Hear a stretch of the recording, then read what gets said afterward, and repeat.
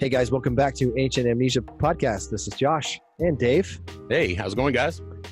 And we wanted to come with a quick clip show. And we noticed what you guys want, what you're liking, and we like it too, or we wouldn't be posting it, right, Dave? Yeah, man. Pistols, and stars, two of my favorite things.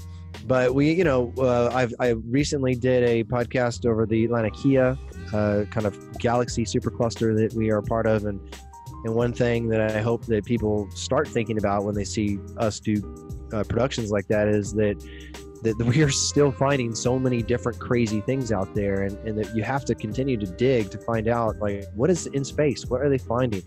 What are, blue giants and pistol stars and red giants, and what are these galactic planes, and how is stuff all coalescing, and this great attractor that everything's being pulled towards? Are we really thinking about this deep stuff that's out there? And this pistol star thing that we posted recently got a lot of attention. It's a blue hypergiant star. It's one of the most luminous known in the Milky Way. It radiates about as much energy in 20 seconds as the sun does in an entire year. Okay, its stellar wind is over 10 billion with the B times stronger than the sun's.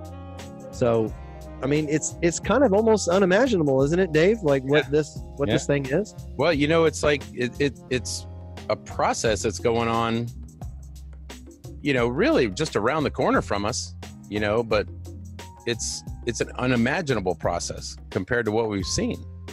That amount of energy being released, in that short of a period of time, I would imagine anybody or any planets around that were even remotely inhabitable are just charred husks, from the radiation.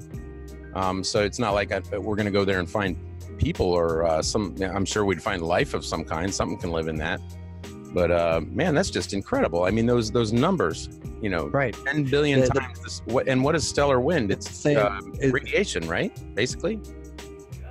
Yeah, I think so. I mean, it's saying that the Pistol Star lies near the Milky Way's hot and violent but metal-rich galactic center, which we think is a black hole now, right? We think of this center as being a black hole. So here's an object, a hypergiant like sun object that is near the center, and it's pumping out all that energy, and deep within its central bulge of the galaxy is where this thing's located. It's an extremely luminous and massive star. It was found in 1990 at the center of the Pistol Nebula. It is so massive that it was conjectured, then later confirmed, to be throwing off so much mass to have created the surrounding nebula. So this is one object that has created basically a nebula around it. It's pretty amazing. It's 4.8 light years wide, and the nebula, right? The nebula itself. The nebula and this kind of energy the star is encompassing. It's the brightest known star in the Milky Way. That's incredible. So here we go. We're looking at.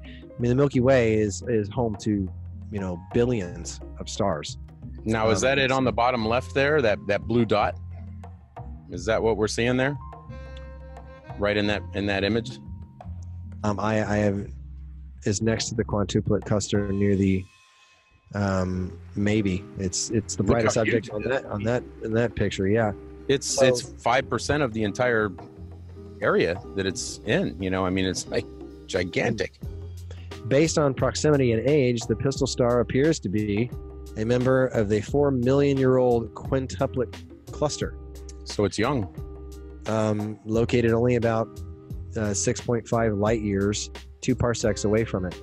The quintuplet contains a number of smaller but similarly hot Wolf-Rayet stars. What are Wolf-Rayet stars? There we go. They are very hot, massive stars with a high rate of mass loss.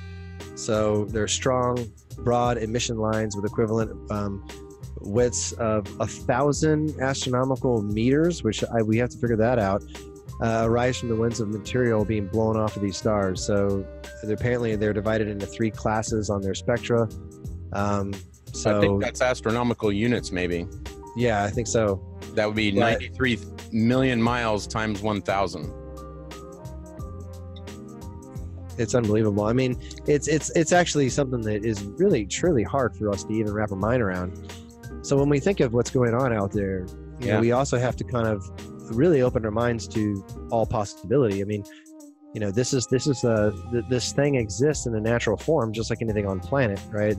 In our biosphere, we have kind of laws and mechanics that are set in motion, that are creating and having a due process to manifest life, and we're a part of that process. You know, we are involved in this kind of manifesting biodiverse world, and this is just another part of that, because the world is itself a part of a larger system. Now, so the fact that something like this exists is just unbelievable. I mean, we're talking about something. Can we assume that our star, our sun, was at some point possibly like one of these? Yeah, I don't know what life cycle it would be in. Is it possible, you know, it might have been one of these at some point, where it might be, you know, creating stuff like this? You know, I mean, it's just, you got to think that, are these things going to remain this large forever? Are they going to shrink down? Are they going to become a planet? It's saying here that this particular star has blown off 2 expanding shells of gas equal to about 10 solar masses. The largest shell is 4 light years wide and would stretch nearly all the way from the sun to Alpha Centauri. The 2 gas shells are estimated to be about 4,000 and 6,000 years old. So this just happened. Yeah, that's just like last week in stellar terms. Yeah, so they're watching this thing. It's about 25,000 light years away from us. From the perspective of Earth, the region containing the star lies at the western edge of constellation Sagittarius. So, you know, if you guys have any really good telescopes, I mean, first see if you should be able to see it, right? You should be able to see that, yeah.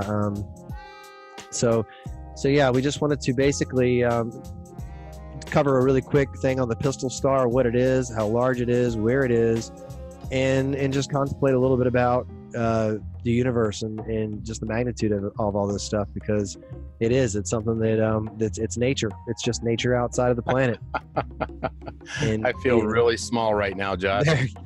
There could be, who knows what other life forms that a star like this could be helping grow or manifest in some way. You really have to just let everything kind of open up. You can't really make any assumptions. And I hope this humbles everybody. We hope you enjoyed the show. Please go to Ancient Amnesia on YouTube and check out all of our podcasts. We hope you enjoy them. Please comment, please share, please subscribe. Go to our Facebook page. And if you want to join us in discussion, go to Ancient Amnesia Discussion Group, where you can join in, share your knowledge, and have some fun with like-minded people. Until then, we'll see you next time. Take care, y'all.